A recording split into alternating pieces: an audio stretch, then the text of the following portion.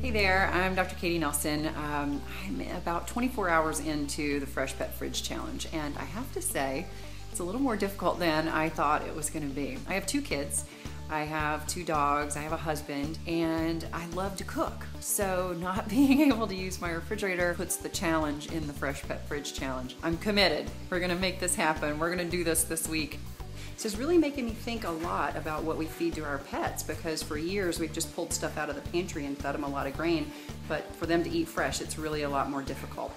Today was a pretty long day. Went in the pantry, got out a can of soup and some crackers, and as I was eating it, I was thinking this is what was convenient, and that we really need to think about feeding our pets fresher foods and better foods so that we're not sacrificing in the health department.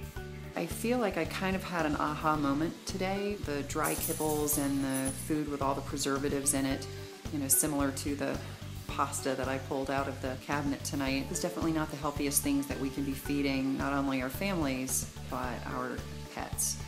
When you are going to eat fresh, it definitely takes a little more effort for humans, but for pets now, it's really not that hard. I mean, all you have to do is go to your fridge, get out your Freshpet, and you've got fresh food for your pet.